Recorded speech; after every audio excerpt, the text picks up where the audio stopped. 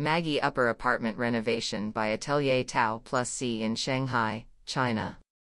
Built in 1936, Magy Apartment was a historical residential building on Wulumuqi Road in Shanghai.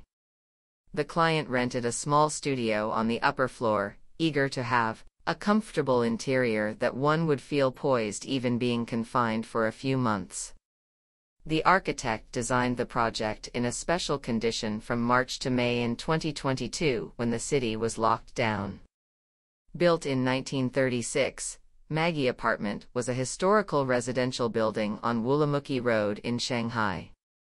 The client rented a small studio on the upper floor, eager to have a comfortable interior that one would feel poised even being confined for a few months.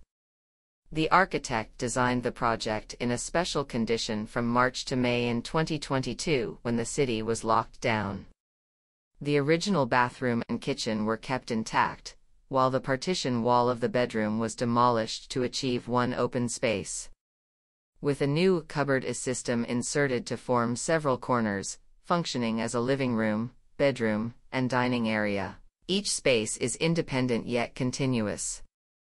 The insertions are made of green-resistant MDF boards, of which a singular element has evolved into bookshelves, desks, beds, closets, cabinets, platforms, and ceilings, creating a new interior with these familiar and functional objects.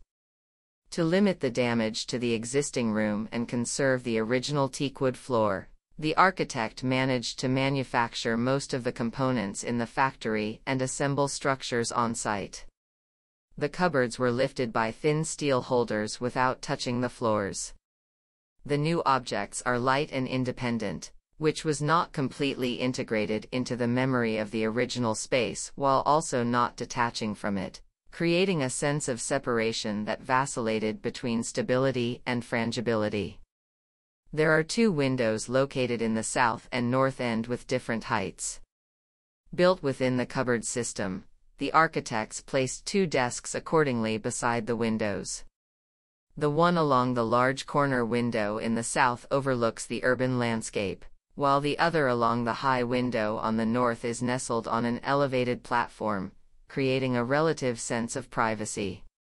The originally narrow corridor, intentionally compressed by bookshelves placed on both sides, connects to a spacious terrace from one side door.